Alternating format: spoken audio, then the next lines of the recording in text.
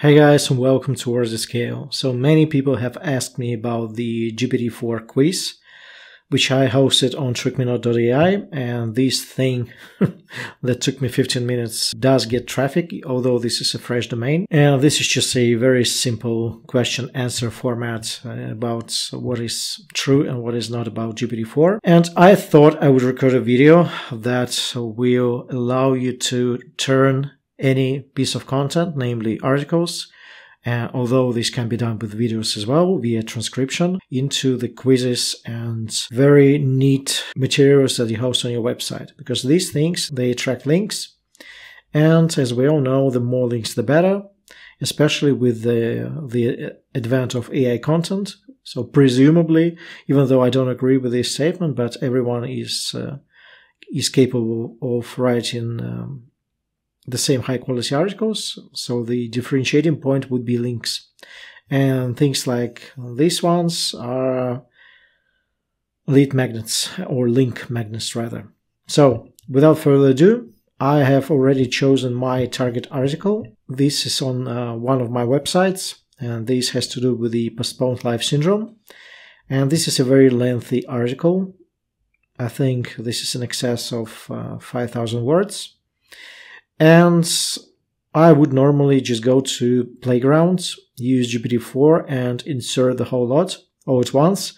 But I do realize that many of you do not have access to GPT-4 API within the Playground. So we'll be doing this exercise within the ChatGPT interface. So first I need to know how many words this is. And this is 5,400 words. So we'll go to ChatGPT. We'll make sure to choose GPT-4 because it's better with coding than GPT 3.5. And we will prime GPT-4 first.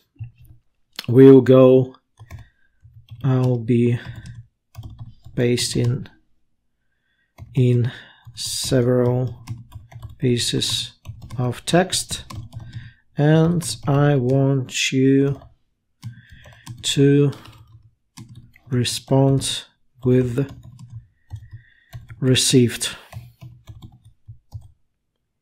and nothing else. I'm a spelling genius.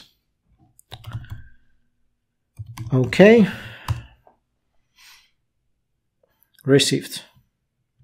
Even though I expected GPT-4 to answer okay, that doesn't matter. So let's do this in iterations. We'll go, this is 1200 words, which is perfect. So we'll just paste it here. Received, beautiful. I don't need this anymore. Another part, which is right about here. Now we can do more.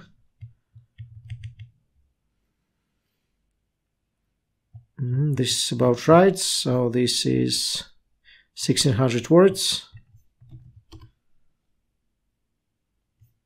And whenever GPT-4 starts doing this, this is one of the troubleshooting strategies, we just go no. Confirm the receipt of the above text by answering received.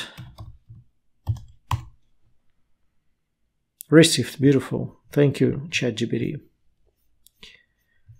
And another one, I think we'll have to do one more.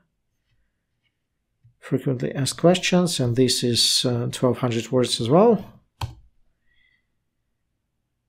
In conclusion, no. Once again, we don't want that.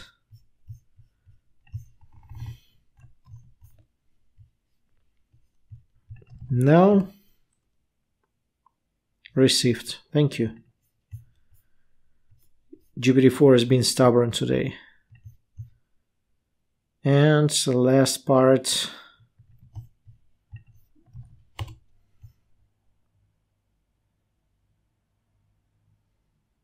Received. Beautiful. We have just fed GPT-4 with 5,000 words. So this is all the information GPT-4 can use. And the prompt is going to be like, based on all the information above, generate This is a new word that I have invented. Generate an HTML code with inline CSS for a quiz about how to know if you have the postponed life syndrome. And this should generate us a code, which we will then insert into Code Beautify's HTML viewer. And what I hate about GPT-4 is that it will do some coding in this manner here, and then it will switch to this window, and it will switch back. And it's not very convenient and user-friendly, but oh well. We're just copy-pasting here, so I shouldn't be complaining. So this is now setting up the quiz, and it should be generating the actual question shortly. And this is our H1, so basically the title of the quiz. And this is the first question. Are you constantly feeling like life is passing you by? And you can say yes or no. And now the second question, I'd assume. Question number 2, do you feel stuck in an unfulfilling situation with no clear path forward? So this is, at least as far as I can tell, even though I'm not a coder, as far as I can tell, ChatGPT is in fact generating a quiz for us, which we can insert into our page and make it more clickbaity, or link-baity rather. Continue the code.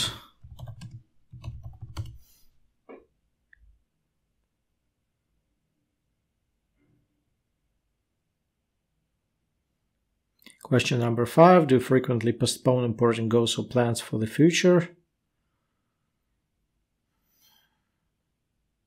I do. Maybe I suffer from the postponed life syndrome.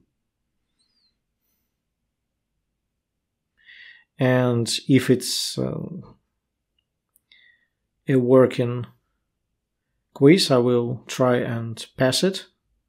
So let's see if I indeed have suffered from the postponed life syndrome. Question number 6, do you have difficulty managing your relationships, finances, or self-care due to feeling stuck in your current situation? Have you noticed a decline in your overall well-being and life satisfaction? And in hindsight, I should have probably said how many questions I wanted, so I have no idea. Yeah, it's finishing up. Looks like the code is done. So 7 questions in total. Now let's go to Code Beautify, and sometimes it just does weird things when you're trying to glue together parts of the code. Let's hope we'll manage. And the last one.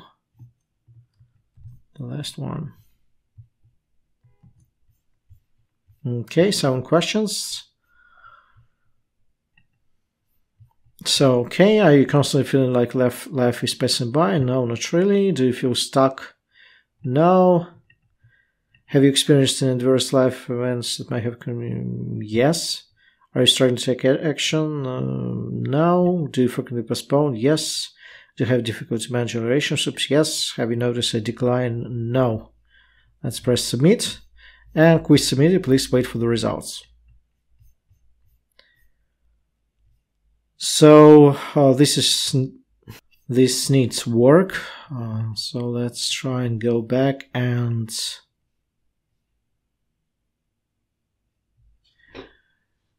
redo the code above to include the final results based on the questions answered.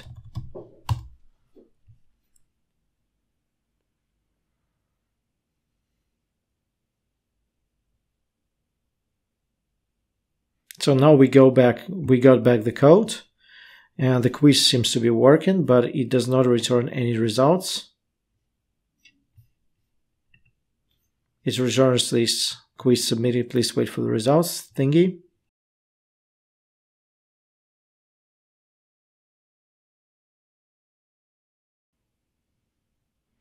Okay, so we just asked ChatGPT to enrich the code above with the actual results. So there is an internal logic that has been inbuilt into the code. So let's see if this actually changed the code. So p class, and we need to substitute this part here, and this one here. Okay, so let's see if it now calculates the results. Do you often feel like your life is on hold? No. Have you experienced prolonged period of feeling lost? No. Do you often dwell on missed opportunities? Yes. Make decisions? No. Do you frequently postpone program goals, plans, future? Yes. Do you have to? No. No. Submit. You seem to have a low risk of postponed life syndrome. Keep striving to live a fulfilling life. Nice. And what if we choose everything here and we answer yes to everything? Submit. You may be at high risk of postponed life syndrome. Beautiful. So this is a working quiz. And I will now go to the admin panel of the page. So this is the actual page, and I have two options here. I can create a self-sufficient page or post with the quiz only, or I can insert the quiz into the existing page. I have chosen the latter just for demonstration purposes. So we'll go custom HTML. This is our code. We copy it and we paste it over, and then we can press preview once again, and this is our newly updated post with the quiz. So this is actually quite handy. Yeah, but I might need to do some tidying up, so there is a gap between the test and the beginning of the intro, but still you get the gist. And this is how you use GPT-4 to create quizzes from your existing content or the content of your competitors, which I don't advise, but still. All of the prompts are going to be in the ChatGPT prompts library. Hopefully you found this video helpful. Like, share, and subscribe if you haven't already, and I'll see you next time.